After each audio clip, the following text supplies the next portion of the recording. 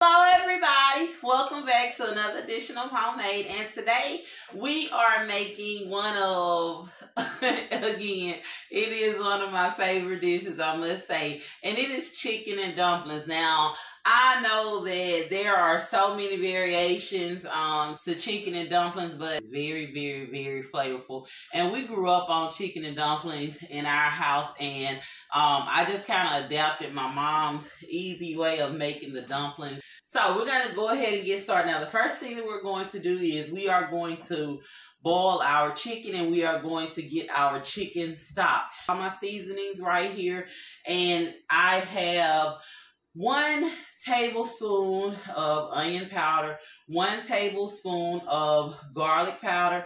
I also have about a tablespoon of Creole Seasoning. I have a half a teaspoon of celery salt, and I also have 2 tablespoons of my chicken bouillon.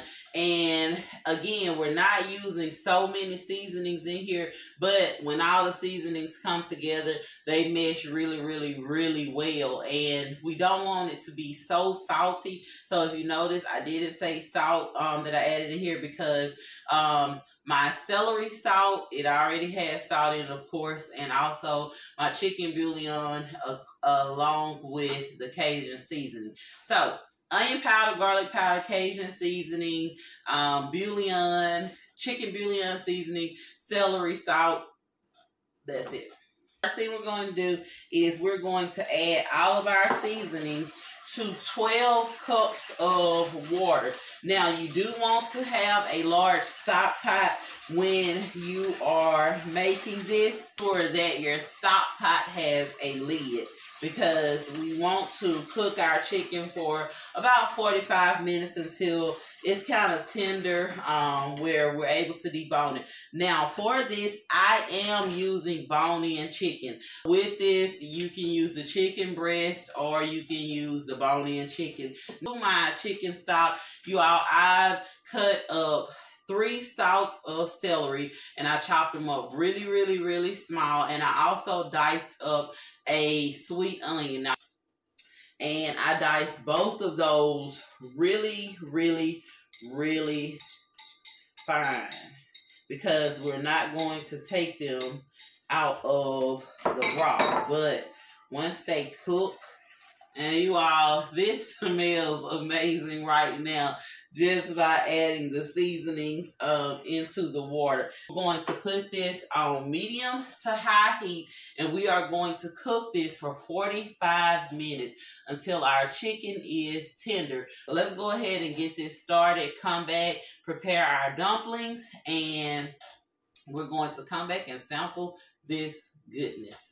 Our chicken has been boiling for about 35 to 40 minutes. We're going to go ahead and start to prepare our dumplings. Now, I've already sanitized my space that I'm going to be preparing my dumplings on, and that's very important. If you're not preparing them on a cutting board or something like that, make sure you sanitize your area. So the first thing I'm going to do is I'm going to take my bowl with my 2 cups of flour, and I'm just going to add my water in slowly. Now, you want this to form a ball of dough. You don't want it to be too liquefied, and you also don't want it to be too hard. So my rule of thumb is typically about 1 cup to 1.5 cups of water per 2 cups of flour.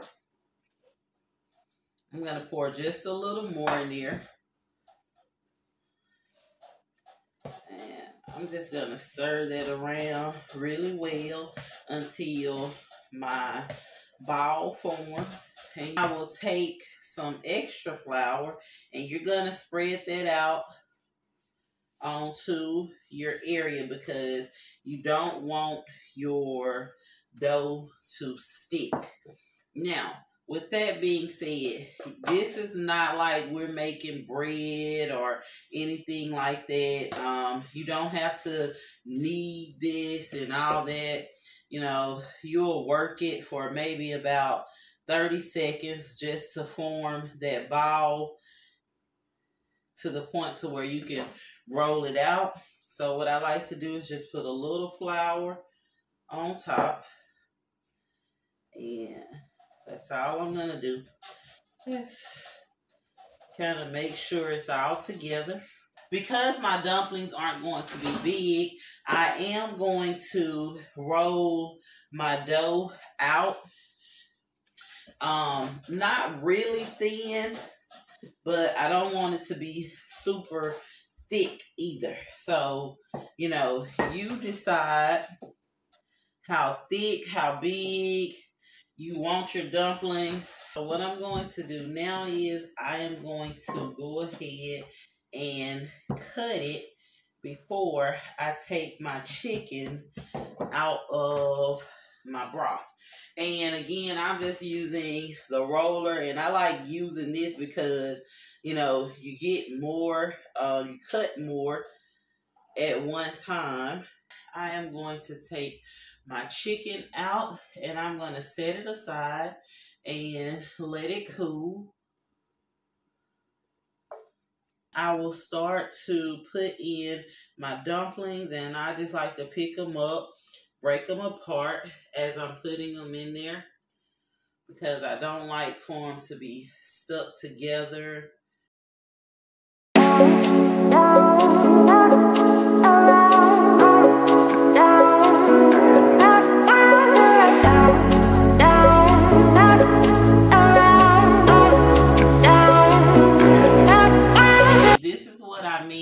When I say your dumplings are going to expand when you place them into the water.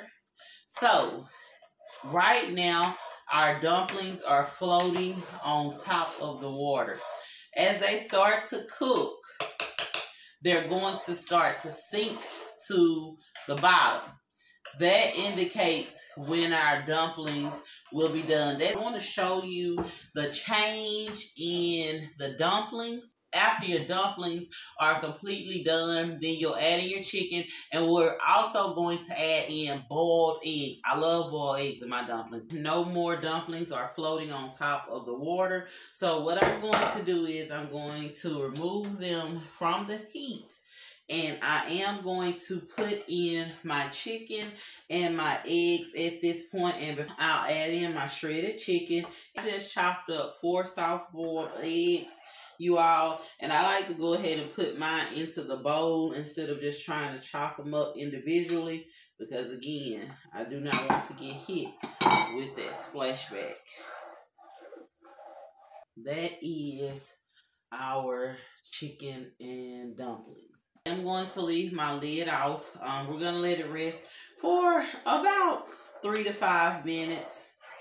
Come back, and you all, we are going to sample. We are going to go ahead and dig into this. And you all, just look how, oh my goodness. It smells so good. Now, of course, it is still hot, so I am going to have to blow this.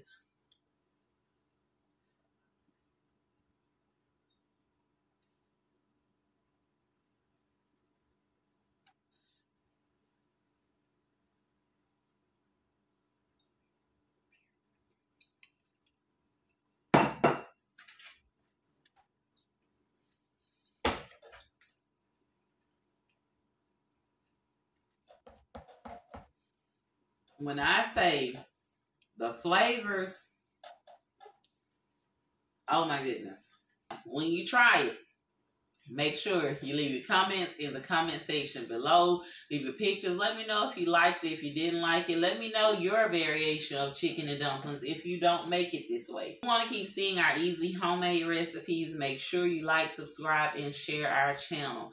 And I always end with saying this, you all, cooking, it's as easy or as hard as you make it. But I promise you, if you keep it simple, just be yourself, life in itself can be so much easier. Thank you for joining me for another episode of Homemade. And until next time, continue to be great.